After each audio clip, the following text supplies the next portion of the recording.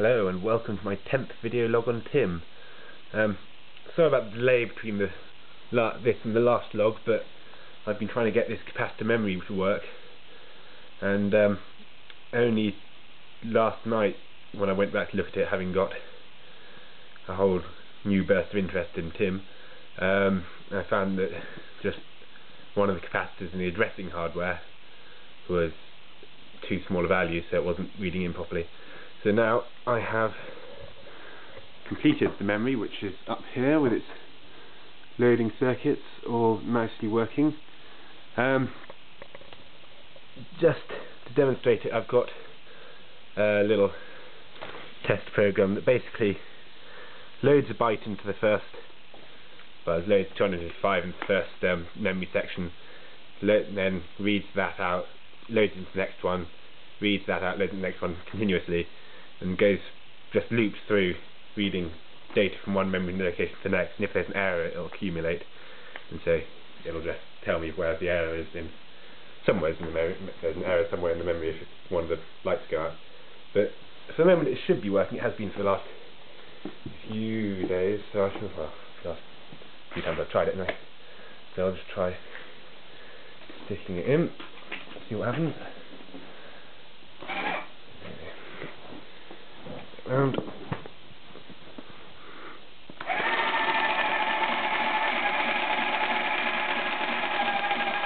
there you go, read it all with no errors, assuming it doesn't eat the tape. Yep. And then I'll just continue doing that. So basically that's just showing, going to each memory location and loading from it. Switch it up. Okay, just get the tape out. So yeah, that's just to show it's working. I've also got another little tape here that just erases everything from memory, because this memory can still, or I've had it still load in data that was loaded to it 24 hours before. So I'll load out data that's been loaded to it 24 hours before. So it needs a special clear command which just loads it into the register, well, just powers the relays in the X register but doesn't actually lock it in, so it draws a lot more current, but it still takes a few loops through to clear it. But you can see each time it will get slightly dimmer when it reaches the bottom LEDs. It only needs about 4 loop throughs really before it goes pretty much. Get rid of that paper.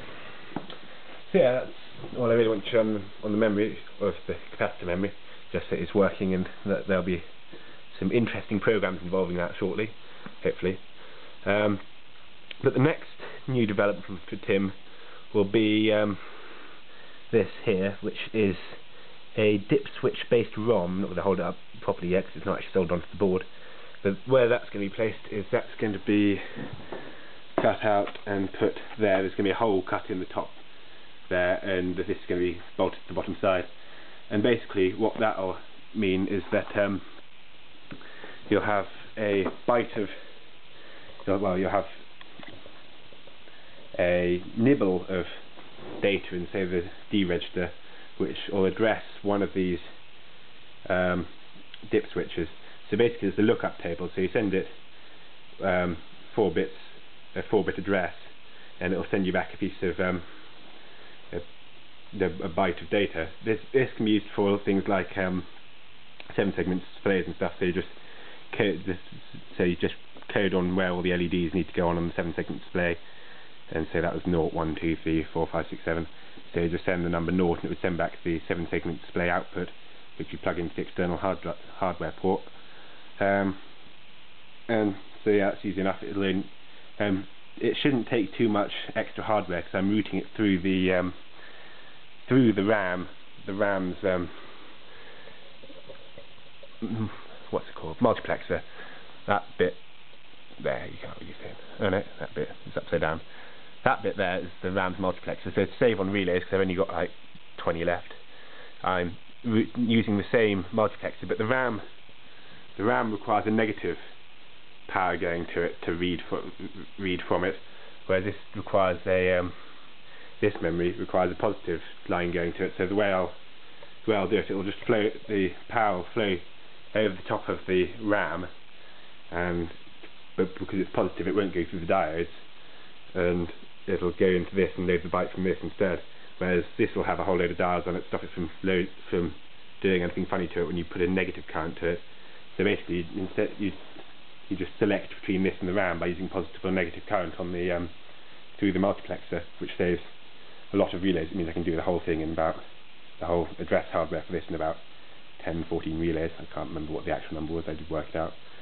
But that's probably not going to be around for a while because I'm going to do some proper programs on this first.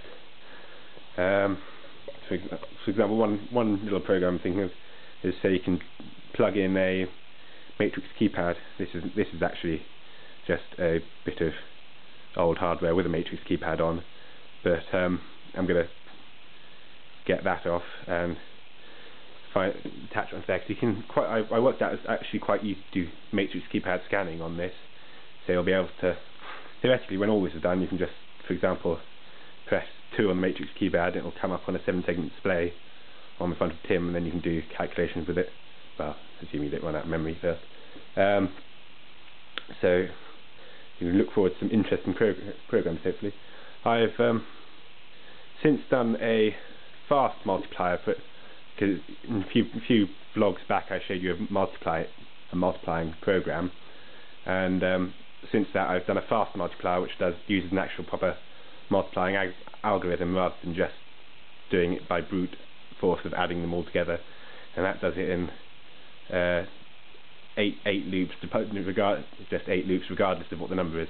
But I can probably shorten that down still more depending on the size of the number, but it's just trying to avoid using the memory for actual calculations, and because even this one just used a single byte of the data, one of the memory addresses to store the data in whilst doing the calculations, which shouldn't really do. So but yeah, I'll improve that and then show you a video of it. I've also improved the Mary Had a Little Lamb song, so I can, or the program for that, so I can do that. And I won't go on too much more like I normally do, because there's nothing more interesting really to say.